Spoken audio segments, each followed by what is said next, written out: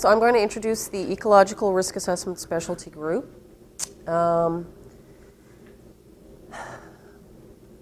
say we're probably one of the newer groups, although I'm not exactly sure when we got started. I'd say probably 5 or 6 years, I think. We have approximately 100 current members. The affiliations of our members are fairly equally distributed across academia, industry, and government. We have a real good mix of members in the group. And we do have a website that is currently hosted by Neptune and Company, but I didn't even put it down here because it's so completely out of date. It's fairly hopeless. That's one of the things that was on our list for this year, and kind of fell to the bottom of the list, and so now it's going to go to the top of the list for next year, and I hope the incoming chair really takes that on quickly. No, there was actually some disagreement. Is it going to be hosted by SRA ultimately, or still trying to figure that out. So once we have that, of course, we'll make that, we'll let everyone know. So, as the name suggests, we want to provide a forum for discussing issues related to ecological risk assessment. Some themes that we've been talking about this year include population risk, how to assess risks to populations rather than, of course, as human health does it, to individuals. Sort of traditionally, ecological risk assessment has followed that non-cancer risk paradigm. But in recent years, we've sort of had some evolving methods. For one thing, unlike with human health risk assessment, we have the luxury, if you will, of being able to use probabilistic methods on both exposure and toxicity. So you can start to construct some more complex models. And along with that is this notion of assessing risks to populations rather than individuals. And EPA just had a workshop and I believe is potentially imminently going to be issuing some guidance on this topic. So this is kind of an exciting new thing for eco-risk.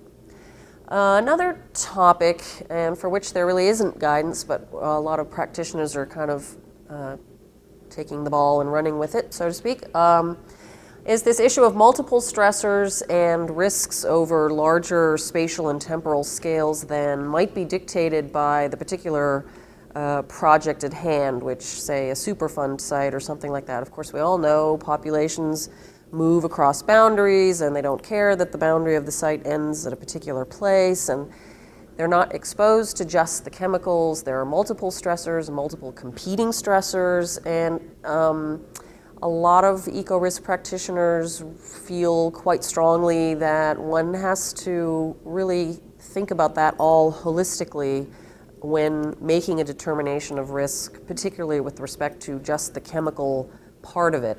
So again, there's no sort of guidance really for this, and I would say that in the majority of cases, you end up having to do sort of a regular risk assessment or fall back on that.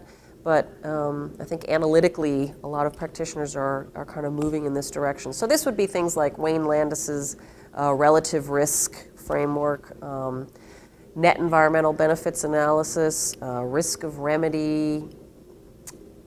People call it different kinds of things, but what they're really trying to get at is maybe if I have a forested wetland with sort of borderline, if you will, concentrations of mercury that strictly speaking exceed a hazard index or a hazard quotient, but if I actually dig that up, I'm doing more damage to the potential, to the habitat value and quality of that property, and maybe it makes more sense to actually leave that intact and focus on another area of the site. It's, you know, controversial, of course, because it sounds like, well, you're just trying to get out of not cleaning up. It's not actually about that. It's about making the best decision for the environment, you know, literally. And yeah, again, along with that comes this notion of more of a landscape kind of analysis. Wayne Landis, again, is somebody who's done some work in that area, and other people as well. Another issue that, and it's related to this, actually, net environmental benefits, for example, is this notion of ecosystem services. And through through this vocabulary of ecosystem services, we find our strongest links to the human environment as well, because of course the environment generates services that benefit not just ecological receptors, but also humans as well. And as ecological risk assessors, we feel that it's important to get involved in this area, and we feel we have a contribution to make, of course, because ecological risk does concern itself with the natural environment. We didn't actually pull off any short courses or workshops for this year. I don't know what we're doing. We can't get the website done, can't get the workshops done.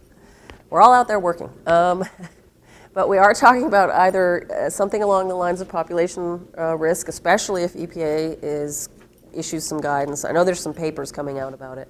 We're also thinking about something related to ecosystem services. Wayne and I are definitely going to do an advanced methods symposium because he and we, to some extent over at Harvard, are doing some interesting work using Bayesian statistics and that kind of thing. And a lot of people like those kinds of tools and have used them in other contexts, and so we want to sort of appeal to those sort of people in the ecological context. Ecological risk tends to be a small sort of part of SRA. I think all the ecological risk assessors, for the most part, that I talk to, tend to be, you know, CTEC, Society for Environmental Toxicology and Chemistry people, and you tend to see them there, and they certainly don't all come to SRA, and so we